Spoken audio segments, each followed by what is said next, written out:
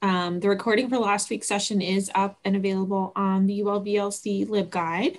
And yeah, that's all for me. If you have questions or comments, please feel free to put those in the chat. And for our presenters, I will keep an eye on the chat and see what comes up so that you don't have to do that yourself. And with that, I will turn it over to whoever is moderating today. Well, me, and then we're turning it over to Nakia, who's going to moderate. So thank you all for coming. I think most of you, we're here for the description of kind of what our group has done and what we are planning on doing in the future. But just as a quick recap, this semester we've been focused on looking across the library at different community connections, community-based projects, and we're things that are connecting the library with the community outside of our campus. So we sent out a survey. Thank you to everybody who responded. We did a session last week that was focused on starting community connections that starred Nakia, who will be our moderator today. And me and Stacy Krim, like Jenny said, that recording is up. I do want to go ahead and give you a heads up that we do have a third session that's coming up after the break on January 7th at 1 o'clock. So that's going to be the third and final community connections panel. It's going to be focused on resources that people have relied on for building and growing these types of projects.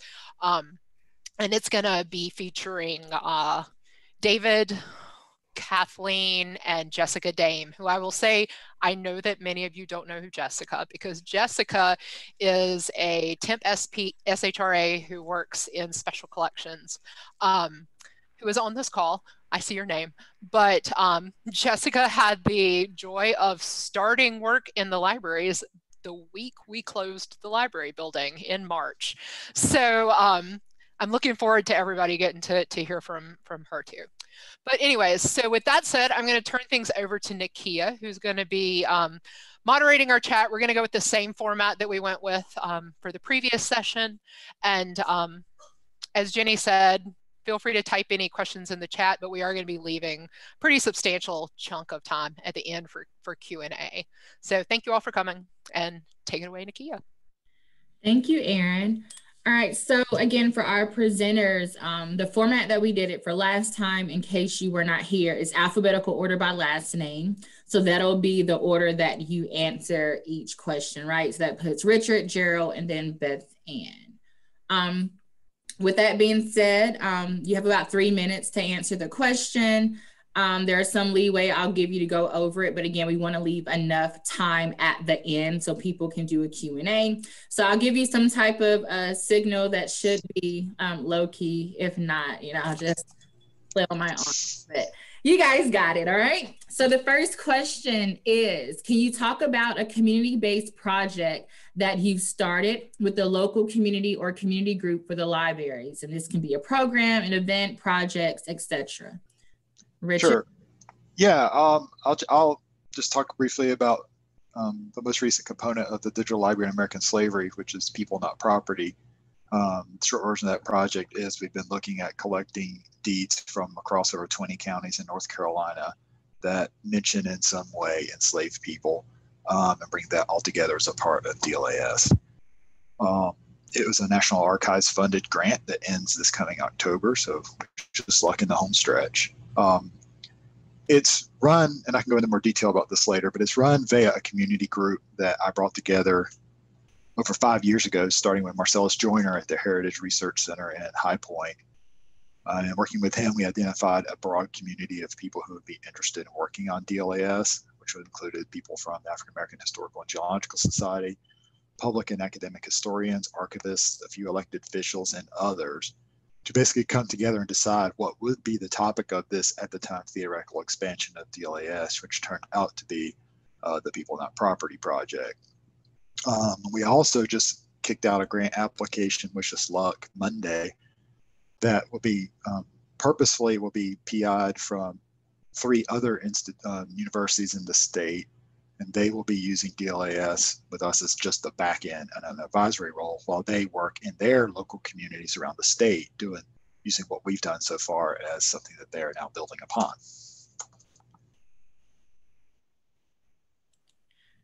Thank you, Richard. Gerald, again, can you talk about a community-based project that you've started?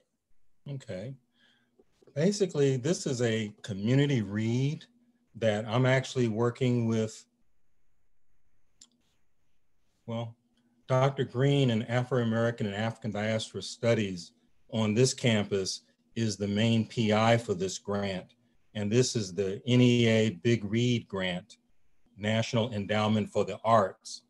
And so basically working with the Greensboro Public Library and the Middle College at Bennett, we're gonna have this community read, and our book is Silver Sparrow, Tahari Jones. So basically, I'm getting ready for a kind of a read session where we're gonna discuss this book in February 9th. But basically, $15,000, we had an opportunity to give out this book and have different discussions during a few during the fall semester and in the spring semester.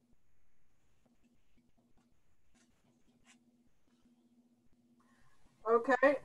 In terms of one I've started, it's pretty much the Women in Military lecture series, but we've only had one of those because then we got COVID canceled this year. So it's more, perhaps more interesting and more relevant to talk about the Women Veterans Luncheon, which predated me, and in fact predated the actual Women Veterans Historical Project. So 1997, Betty Carter, who was the university archivist at the time, put together an exhibit of Navy Waves material, and then had a luncheon to honor women veterans. So it started very small and has expanded to the sort of flagship event for publicity and networking and fundraising for the Women Veterans Project. So it happens every November, and this year was the first virtual one, but it's waxed and waned and has many stories to it, but we'll see if that comes up.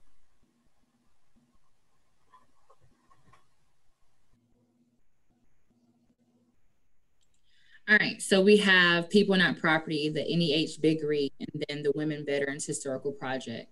So for each of you, after the initial start, how do you or how have you kept building this community-focused project? Sure. If I were to like just narrow it down to a theme, it very much for the type of work I do comes down to reciprocity with the local community and an open conversation back and forth with community members, however you're defining community, and the importance of working together to try to find mutual goals and mutual priorities. So for example, like I said before, I created a steering committee to talk about, and we come together. I didn't say, my point in bringing the community together was like, you all in your different areas and your different communities that tie in with this project, larger DLAS and the interest in DLAS, what do you think are areas we should look at moving into, I suppose is the way to put it, to expand the existing project? And they told me it was deeds of enslavement. And so based upon the feedback from all these different groups who are all invested in the project, we moved forward into working on deeds of enslavement. It's also important to take feedback, because we're talking about a mutual level playing field sort of relationship. You're going to have feedback. You need to take it honestly and openly, and understand in these situations, you're not going to be the expert most of the time, definitely not all the time. There will be people who will be bringing more things to the relationship than you, and that's good if it's more than two people. And I think, it's also important once you start building these relationships, start working with people to look at more community initiated projects. It's not your project, it's not your work, it's our work, it's their work. So just as some quick examples, I've been working with someone from the African American Historical and Genealogical Society to try to figure out if we can do something without getting tech dork on you. I'm working on graph databases, and can we use something like a graph database on the information we already have to start building social networks of people who are in the LAS, and what do you get out the other end when that sort of thing happens. There's also, with the Well Crafted project, the Four Saints Brewery in Asheboro actually came to us to work with them on doing some planning to record some video interviews for their 4th anniversary. And another project I've worked a good bit with Guilford County, and they came to me with questions. So really, it's really important to always work to try to work with the community. And if they're bringing projects to you, try to work and as hard or harder on the ideas they bring as the ones you bring to it, because then you'll get a fuller project. You'll have something that more people are invested in. And honestly, with a broader coalition, you'll have a better chance of getting the project done and getting people to trust you, which is building the trust can be a long process, but it's an important one, and it's a very rewarding process as well. Well put, Gerald. Okay. Probably one of the main reasons why I'm a part of this project is because when we were thinking about applying for this grant, and of course this was way before we were thinking about pandemic, we were thinking about bringing groups together, and primarily, having this community read, but also thinking about ways that we can discuss the book as well as talk about some of the needs and some of the things that are going on in the community. Two of the main reasons that we put in our proposal, we wanted to use the novel to discuss the challenges of Black girls in particular, and all of those who identify as girls in Greensboro, and providing support. We also wanted to use the novel to discuss challenges that parents face and identify as means of support for parents. February 9th is actually going to be kind of like a Father's Night, and I'm actually inviting members of my fraternity to actually be on the panel, in addition to call in and be a part of the virtual discussion. We also have a faculty member from the social work department that's going to help us to talk about supporting and so forth too. But like I said, I think we're looking for opportunities to help the community. Of course, I mentioned Greensboro Public Library. I've mentioned Middle College there at Bennett. Of course, being virtual, there will be others who will know about this and will have an opportunity to kind of come in and join us. So we're excited about it.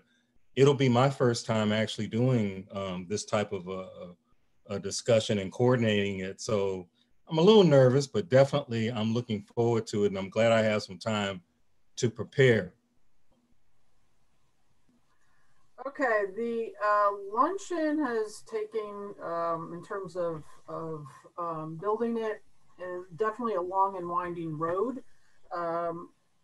And I just keep trying different things. The first one I did when I got here in got here in February 2008. So November 2008, I just was continuing what had been done. It was held in the EUC, and it was there was mostly World War II veterans. So I just kind of did what that was. It was free. It had been free. Betty had paid for it out of an unrestricted fund that, so for the first few years I was able to do that. Then the World War II vets stopped, they either passed away or they were not able to drive anymore. So the numbers quickly went down. So I just tried to, just send things out in the mailing list.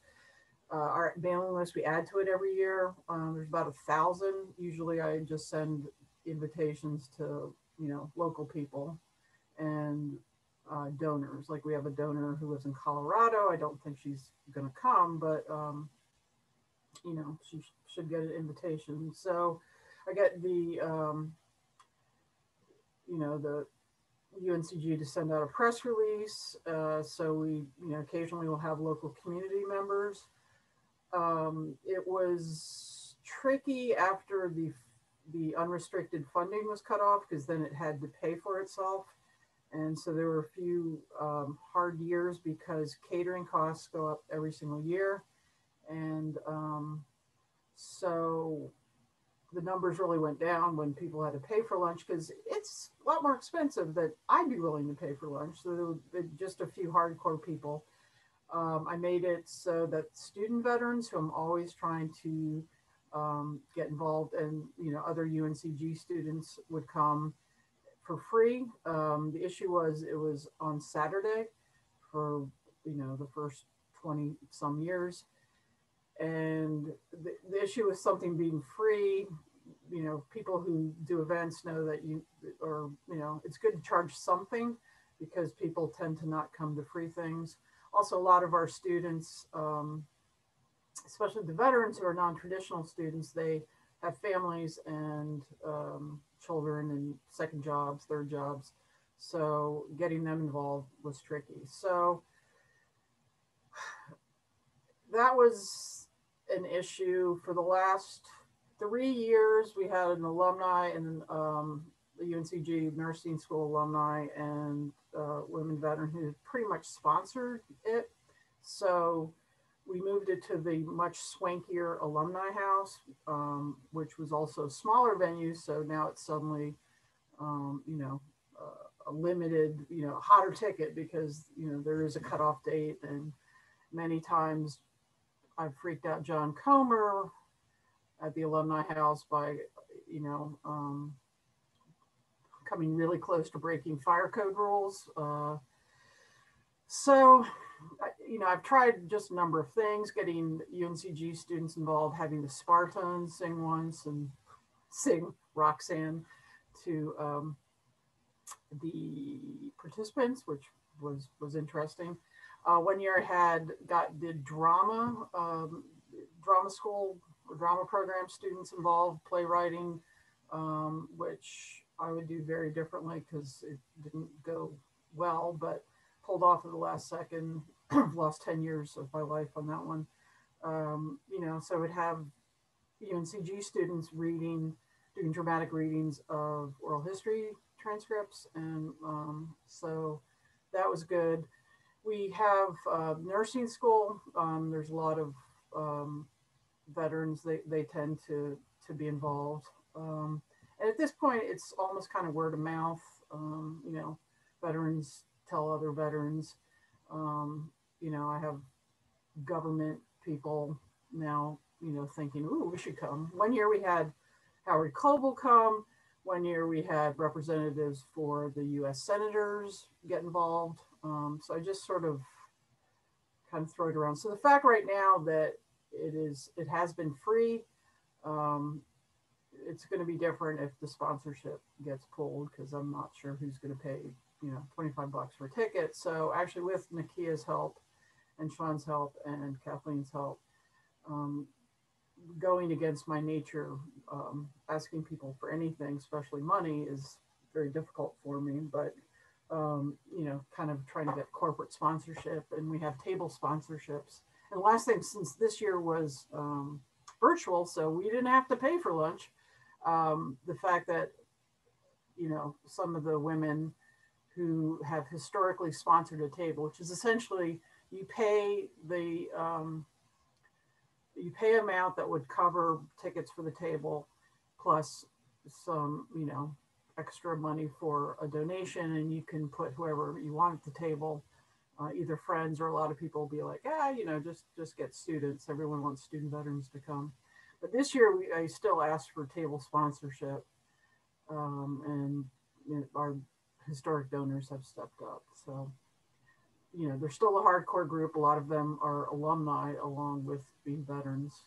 I could go on, ramble, but I think, how do you keep building? So I just try everything.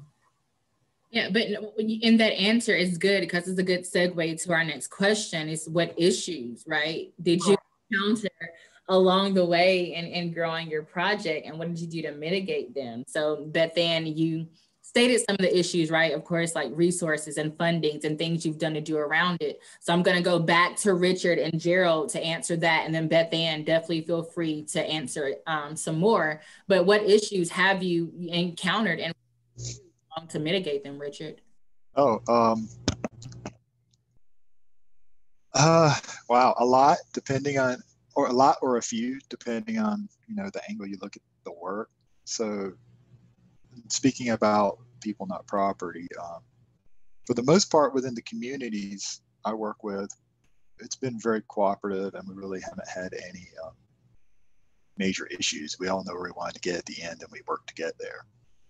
That said, even though this is DLAS and people, not property specifically, it's a documentation project. It's not interpretive research. It's very much, this is what this is, do with it as you will. There is, and I'm lucky I understood this early on, there is absolutely a political aspect to this work. So there are, for example, 4 different elected officials that I work with pretty regularly on this. Whenever they're up for re-election, I have certain concerns. There have been a couple of elected officials who have told me to my face they will not work with me for one reason or another. And just recently, there was one elected official who, there's an elected official who in one county actually ran this time. She just won election, and the fact that her predecessor would not work with me was a major part of her platform to get herself elected. I thought she was joking, so I did some research, and sure enough, she actually absolutely was, did in her platform and her speeches talk about how this person refused to work on our project as a part of her election campaign. So there is absolutely a political aspect to this work, and I'll wager there is with a lot of community work. You just may not be aware of it at the outset. That's just a very overt way. But you do run into some things, priorities may differ and people use different language. You should not even talk about the community, and even in the libraries, you talk to someone like me and you say the word archive is going to mean something very different than if you talk to Aaron or Beth Ann. Google archives your emails. When I say that, I'm sure shivers run up their spines because it's not the case in the same way. So you do have a lot of different priorities. The priorities of a historian who's trying to do their interpretive research for tenure is going to have a different priority from a genealogist who's trying to find their family. That's not that one is better or one is worse. It's just different priorities, and you thread that needle the best way you can, and hope that you can get there 98% of the time, because you can't do everything. Especially when you start talking about multiple communities that are working on projects. And it also goes back to you have to remember in doing this work, you're not the expert. There are going to be people who are going to bring skills and talents and knowledge and perspectives that you just aren't going to have. Just to tag into what Beth Ann said, resources and budgeting is a major issue. I mean, none of the I talk about well-crafted, I talk about people, not property, DLAS, and I do a lot of work with Guilford County government as well as a part of UNCG's Metro Lab. None of that's actually my job. In quotes, even though it certainly is. I mean, without funding, none of that work would get done. Without, Tim telling me it is a part of my job and it's important. And with that, UNCG's communications team, they are the #1 rooters for all of my work. It wouldn't get done. People, not property, for all the work it is, and it's a $300,000 National Archives grant. It's like 20 some counties out of 100 in North Carolina, and we found close to 20,000 records so far. I mean, how do you get the money to do the other 75% of your work? $300,000 to do a sliver. The Well-Crafted project is known, it's very hands-on, and we've been asked for that one by not only the beer industry, of course, but we've been asked by the wine industry and distillers and the kombucha. Why aren't you doing us? Cider, why aren't you working with us? Well, there's 3 of us. It's not our full-time job, and there's only 40 hours in a week. So, resources and budgeting is a major thing that hinders hinders is a good word, honestly, hinders a lot of truly hands-on reciprocative, yeah, work in your community, whatever your community is, because it's very time consuming. You get very, if you're doing it well, I think you get very embedded in what people are doing, and it takes a lot of work, and it's good work, but it is work. So. Right. Thank you, Richard. Gerald, you want to talk about some of the issues you've encountered and what you've done to mitigate, solve them? Well, initially we were planning, and when we did our proposal, everything was going to be in person and live. So of course, when things started changing, we thought, okay, we're not going to get the money. They're probably not going to do this year because of this. That's when they offered us the money and said, hey, we like it, let's move forward. So of course, everything has had to change. And I know for me, I was really looking forward to presenting over at the Middle College at Bennett and down at Greensboro Public Library, live, actual moderated sessions. But since that's not going to happen, of course, the technology has been wonderful, thanks to UNC Greensboro. And, I think we're moving forward. Right now, I think we kind of put ourselves in a position that if we could do a live one, we may do it in the spring. We've also heard too, even though the author was going to do it virtually, I think the author would like to come to Greensboro and be a part of the panel if we do it, especially, February or March. So, in a way, we're going to plan for that just in case, but we also realize too that there are limitations and there are facilities that will not have but so many people. So, we have to, and that can change very quickly. So we have to kind of be careful with that. And, our planning just has to be different. But I think we're doing fine. And definitely, this has been a wonderful opportunity. I have enjoyed it. Good. Beth Ann, did you have anything else you wanted to add to that question, or? Yeah, let's see. I did have a few more notes. What issues, what did you do to mitigate them? Always trying to wrangle, new groups that have, something to do with local veterans to get involved, especially if they have a UNCG connection. So, the UNCG Veterans Center, Student Veterans Association, I make sure I can, always invite them and see if they can bring bring students. Now the Alumni Association has, they've started an alumni veterans group. So they sponsored a table 2 years ago. So it's great to, get veterans to come in and,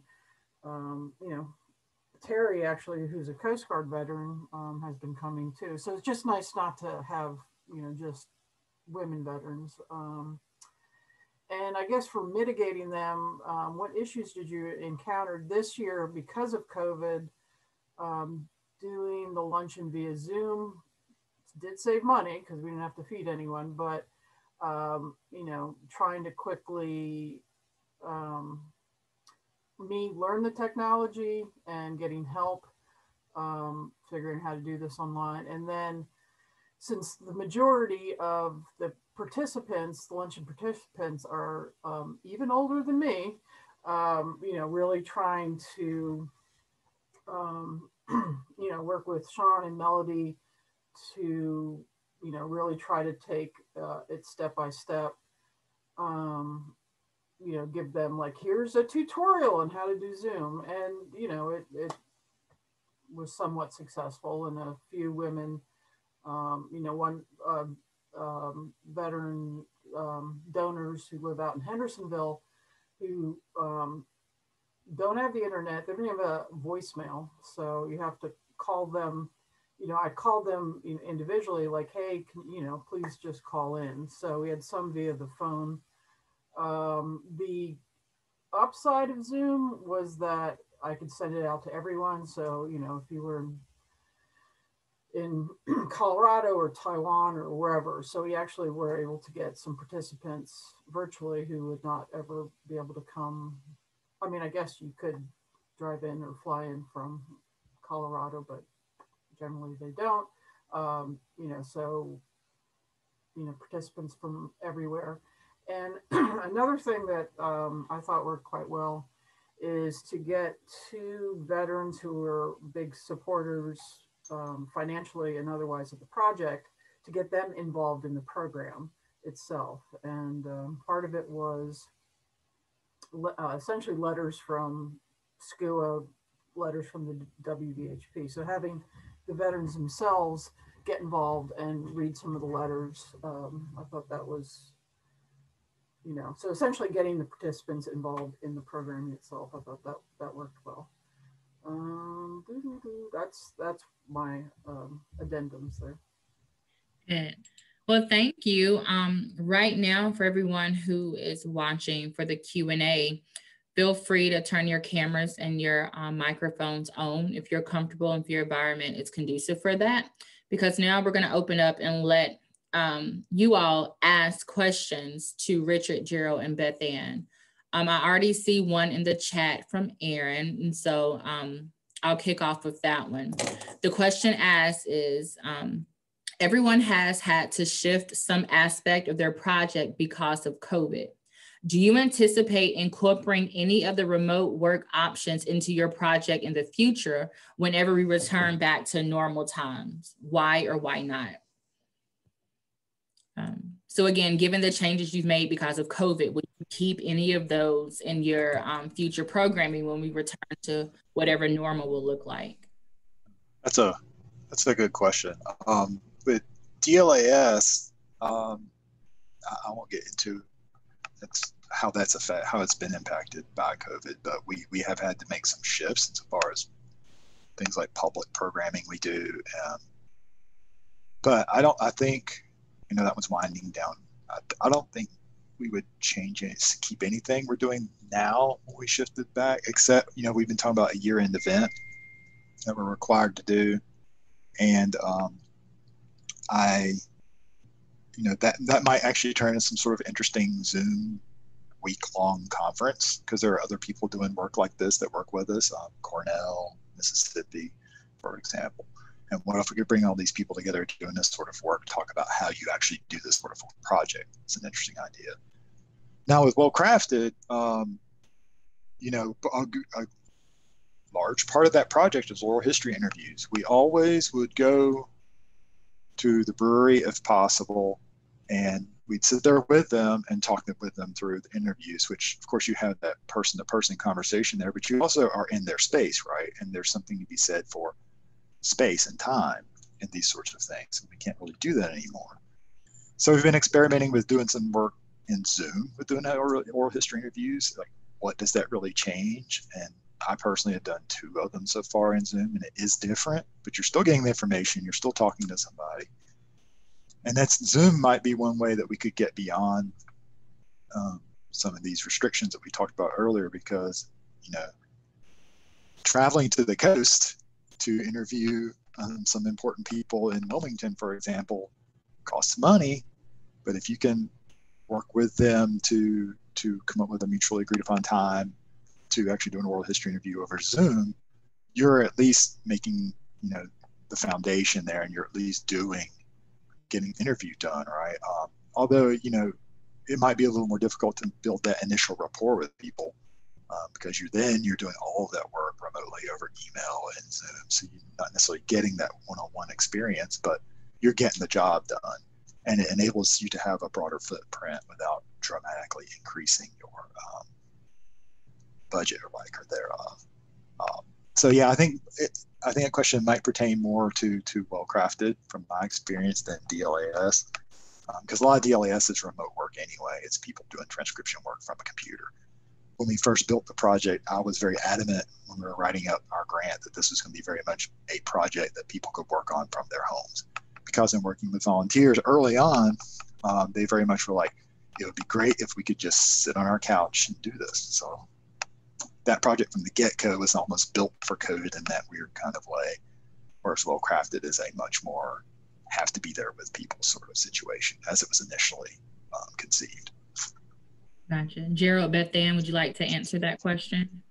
I was just a quick answer. I would say yes. Even though this is different, what we're doing more virtual, it's been good, and our numbers have been okay too. Of course, if I was writing the proposal again, I probably would have done a little bit more with smaller groups if I knew it was going to be virtual, and we probably would have maybe some different themes that we a little bit more. And really, I say we do that because we want to be able to get the grant. We want to be competitive. So definitely being the virtual, it gives us, opens up some other options. This is a really good question. I hadn't really considered. And so I at this time would say no. And the reason is I'm not really sure in terms of return of investment if it's worth it. The thing about the luncheon is the face-to-face experience, the esprit de corps, as it were, really is I think the big thing. So we did it via Zoom this year. I recorded it. So we had Melody and Sean had to help out with that. There's a lot of not a lot. There was a few technical glitches. Show Cross, I had to get involved because I wanted to put it on. Taking a Zoom video recording, I wanted to edit it so we didn't have to listen to me going, oh, this isn't working. This worked in practice because and then beforehand where people were just getting on and like, how does this work? So I just wanted to edit it so it was the program, and that took a lot of time, resources from Cheryl. So it's up there on the school YouTube channel. I learned how to do that, and it automatically does some transcription. The thing is, and I send it out to everyone on the mailing list, like, oh, this is great. This is what you missed. And, I think the program was pretty good for what it is. And I just looked it up, and we've had 48 views, and I'm pretty sure most of them are me just checking in for a variety of reasons. Does this link work? Or so it's a lot of work, and I'm trying to think of how it worked. You have to have a camera person. Would we live stream it? It's just trying to get video in the alumni house. I certainly can be convinced otherwise because every year turns out to be different. And I try not to be obstreperous in terms of we did it this way, and year 2000, we're going to continue to do it that way. But, I'm not really sure what adding all that extra work would accomplish. So, but it's a great question. And again, I can be, I'm open to being convinced otherwise. Again, good question, Aaron. Is there another question? Feel free to turn on your camera or your mic or put it in the chat. I don't want to leave anyone out. As we wait for a question or as people think of it, I want to ask, are there particular resources, either on or off campus, that you've used to help build your community connection?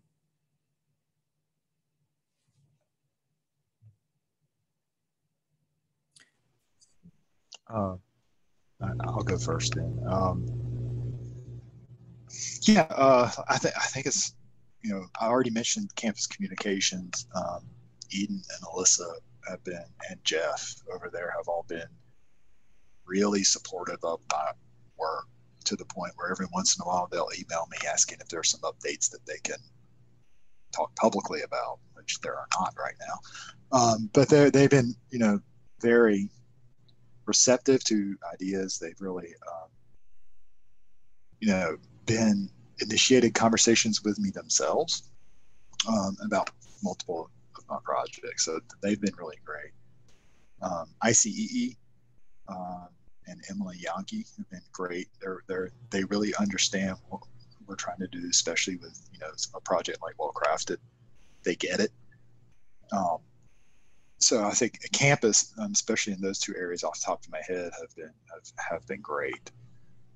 In the broader community, you know, I'll also mention Terry Sheldon. I'm a cheerleader for Terry. She's always been very supportive of our work.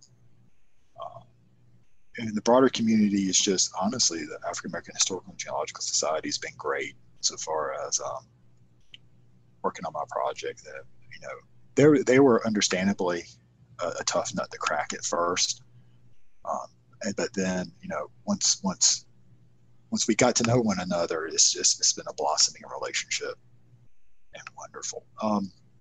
Outside of that, it really is, you know, it's getting to know the people or the organizations that are related to your project, however you're defining project. So with Well Crafted, the Triad Brewers Alliance, we actually are on a grant with them now. They're great.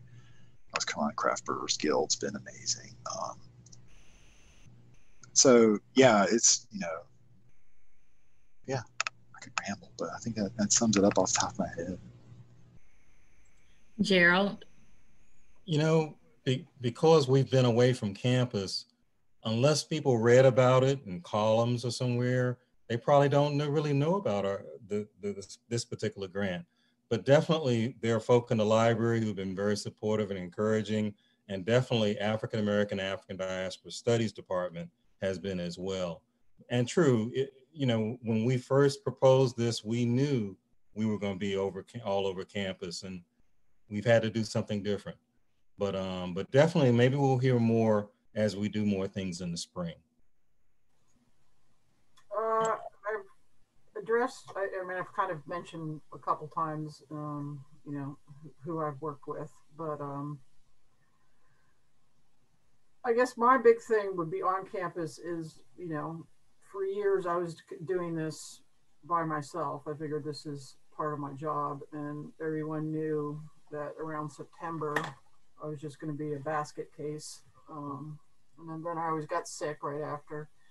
So again, part of not, you know, I'm not great at asking for help, but help was forced upon me, and it's really amazing. So having, you know, other people in the library who are more experienced, more comfortable with fundraising and, you know, kind of general organization, you know, has really helped. Yes, thank you, Sean. I wouldn't know what to do without you, just in general, and even, you know, and with the luncheon also. You know, and then just in the community, you know, it's at this point the luncheon is kind of a, you know, it's gotten enough. There's, you know, it's sort of buzz, like it's a cool ticket. So, you know, making sure I get local veterans organizations. You know, some different VA hospitals who are, you know, have staff that are invested in women veterans, you know, getting them involved. The American Association of University Women, Laura too is very into this. So, you know, she does publicity that way too. So yeah, it's a lot of just, you know, person by person, bird by bird, and accepting help, perhaps, you know, still work on my graciousness, but I'm trying.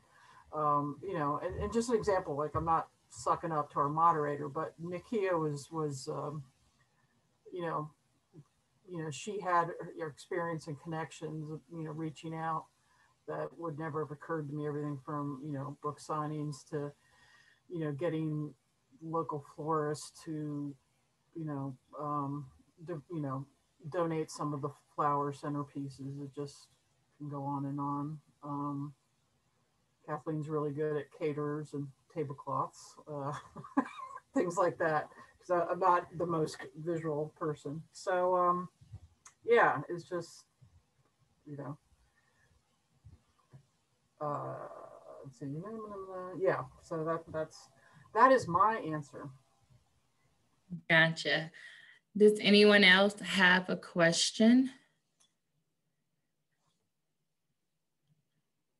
Good. Y'all should feel good. Y'all have covered like everything. There's no questions. If I can, I would try to sneak in. Yes, tablecloths are important, Kathleen. I would try to sneak in, and we have a couple of more minutes. So Richard, you mentioned previously about making sure everyone at the table, so to speak, is speaking the same language.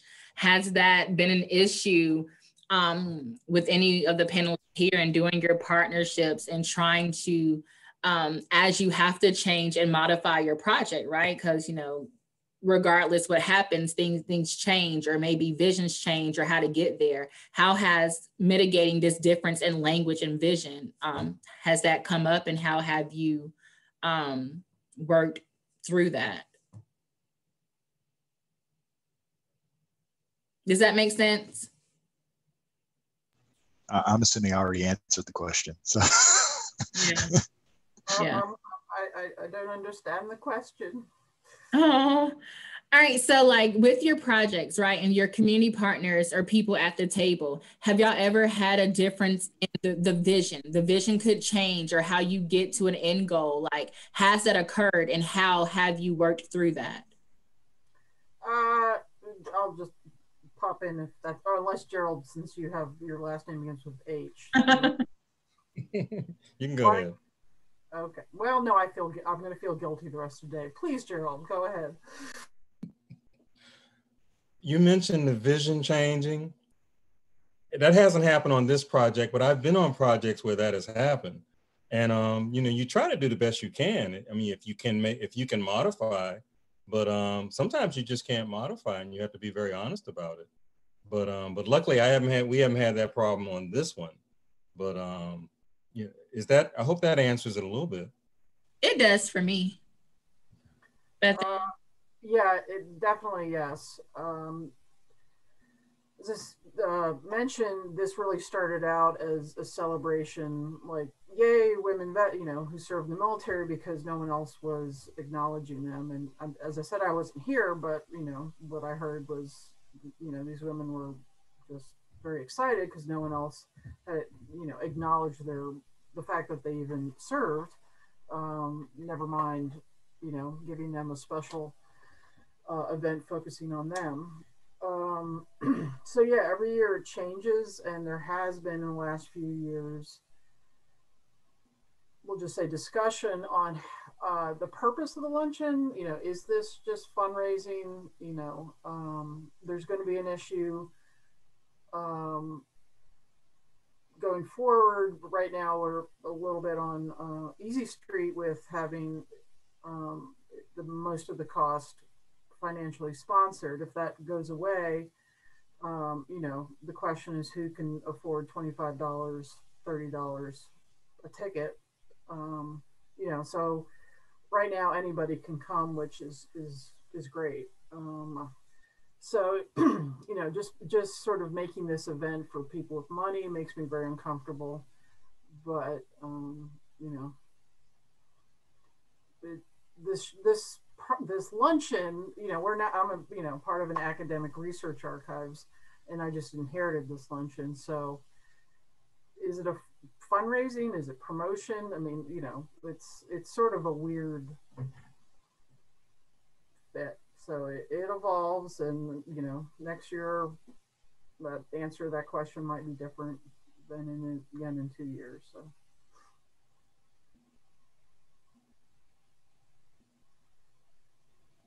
All right. Well, if there's not any other questions, Aaron, I'll gladly hand it back over to you, if you see fit, to wrap up, and again to remind people of the next one. Yeah, thank you to everybody for coming. The recording for this one will be there soon. But thank you to our 3 participants and our lovely moderator.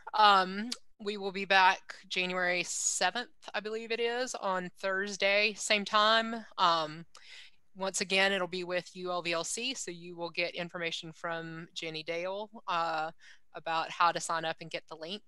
And as always, if you have any questions about any of this, feel free to contact any of us directly. And I hope everyone, since I probably won't see virtually most of you in the next week or so, I hope you all have a nice, as nice as we can have these days, holiday break time. So thank you. Thank you. Thank you. Thank you all. Thank you all so much. This is Jenny. Let me put my camera on. I just want to say thank you so much for bringing this to the ULVLC. And we all look forward to the next edition on January 7th, 2021. That's right. That's right. Can you believe it? We made it. Almost. Made it. All right, folks. Have a great day. Thanks so much. Thank you. Thank you. Thanks.